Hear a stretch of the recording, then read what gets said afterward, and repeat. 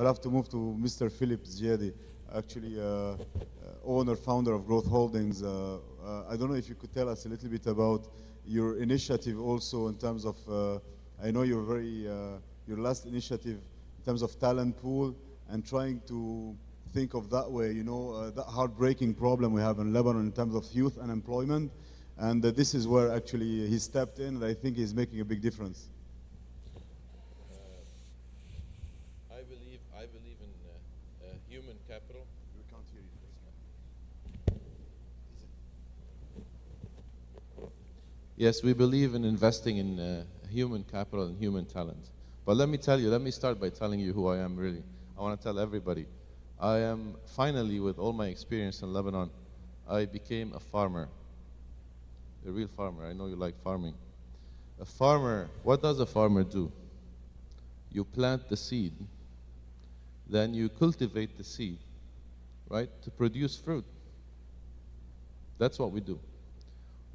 So what I'm doing is we're planting the seed of hope, the seed of inspiration, the seed of what's possible, what can be possible for the youth in Lebanon. We're cultivating that seed by implementing programs and initiatives, and most importantly, by creating opportunity. And I can tell you the fruit we will bear is success and added value from the Lebanese people to the world. So I want to invite everyone to become a farmer.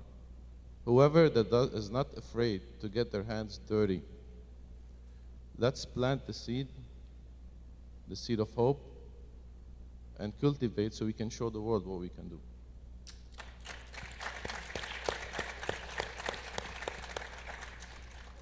So we basically, if I want to summarize what we're doing, we're really investing in our people for them to stay in Lebanon.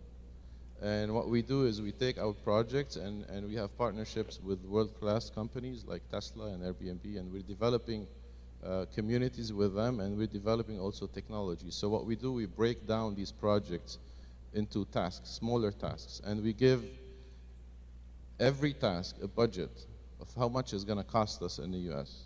Then we take that budget and we deduct from it the profit we want to make, okay? And then we develop courses that we send to the Lebanese universities.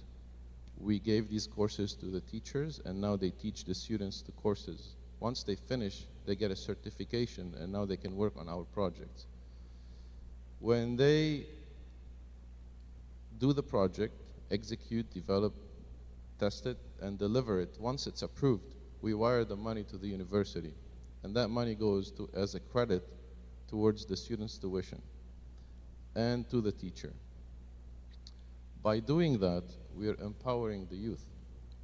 And youth empowerment for us brings with it innovative thinking, brings with it vision, enthusiasm, and terrific creativity. So we're benefiting from it.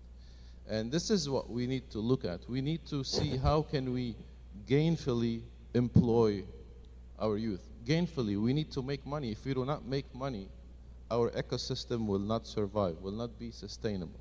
So we need to gainfully employ them. It doesn't matter how much money we send them. It doesn't matter how much real estate we buy. It doesn't matter how much money we deposit in the bank. If we do not create a viable opportunity that is based on a formula that creates perpetual value for both the donor and the receiver, it will not survive. And that's what I want to invite every expat and immigrant, successful businessman, to see how we're making money in Lebanon. No, you can invest, and we're making money today.